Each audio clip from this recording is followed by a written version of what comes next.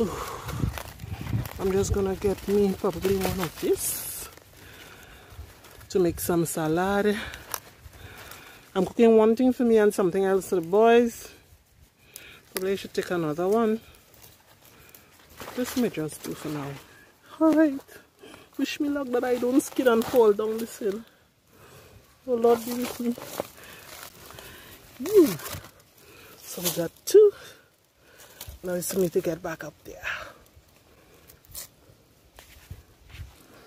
Amazon, play music by Caleb and Kelsey on Pandora.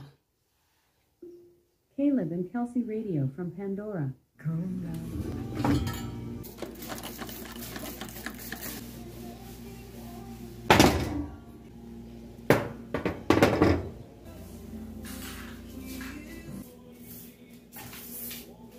You have a few idea what I'm cooking for the boys, and lucky for me I already have some stuff that have been prepped. Some dashing bush, okras, what's this, pumpkin, and I have about 5 pizza meals in there. So anytime somebody wants something different to eat or just need to grab a meal on the go, I have them covered. Plantain, have a dry coconut, I have the patchoi to make the salad, some frozen okra, some taro leaf or dashing bush. Dashing bush, you know it as, you may know it as taro leaf. Pumpkin and, no, not no mangoes. We ain't cooking any mangoes. Over here I have some saltfish that I have already washed. And I'm putting to scald. I have a husband who cannot apparently eat without meat, so you know I have to accommodate my darling.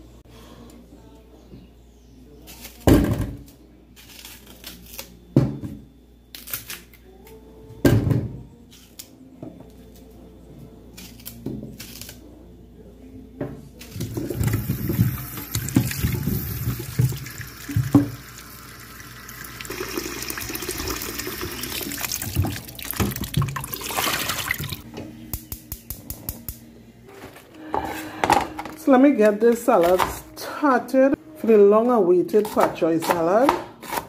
And most likely I'll do a short, so I'll make salad again and I'll do a short with it.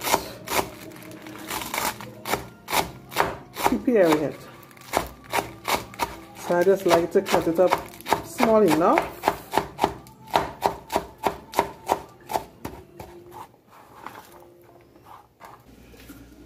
I'm adding this cucumber because I didn't pick enough patchoi, but I actually like it more with cucumber than without.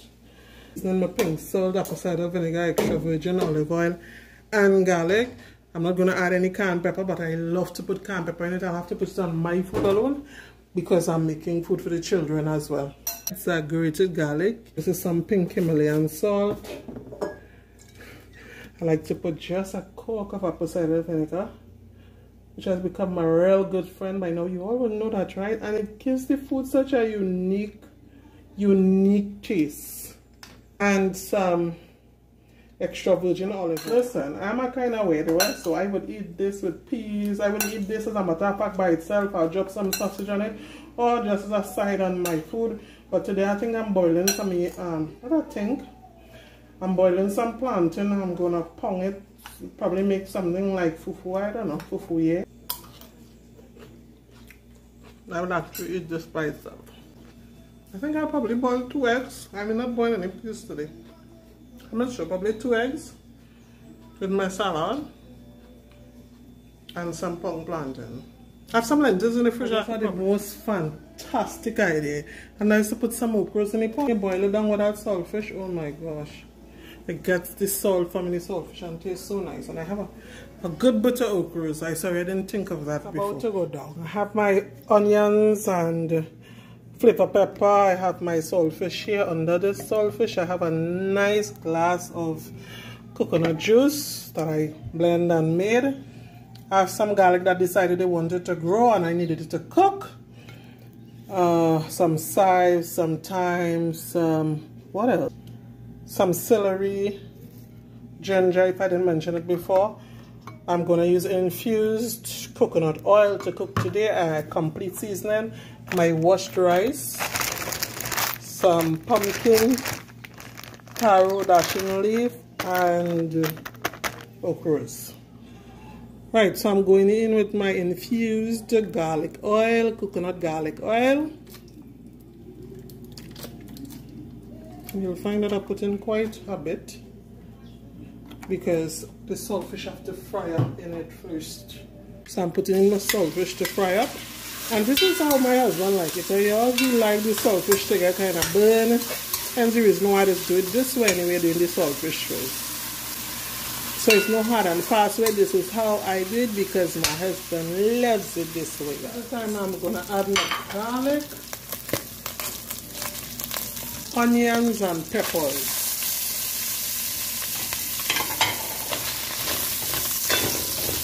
At this point I'm going in my taro leaves,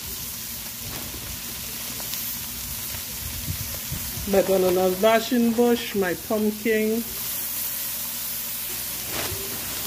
and my okra.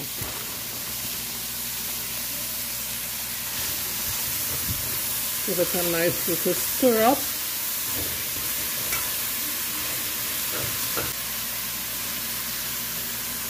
I'm going to add some coconut milk in there now.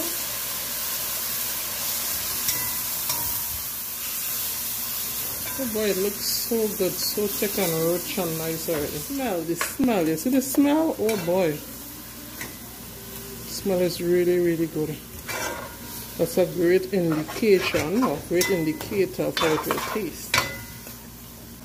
I'm going in with my rice and all for now. I'm not adding any more salt, because I'm depending on the saltfish to do its thing.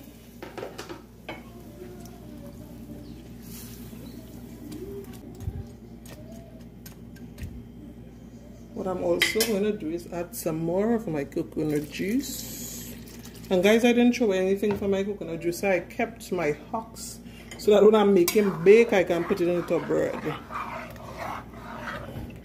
The smell right now is so awesome.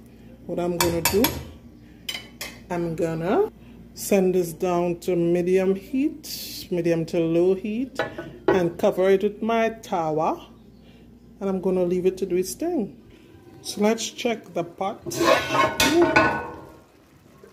Yeah, doesn't look bad, does it? I'm not getting too high a scent, which means that I have to put some more salt in it. So put a bit of pink salt in it. And I'm also going to put in some complete seasoning.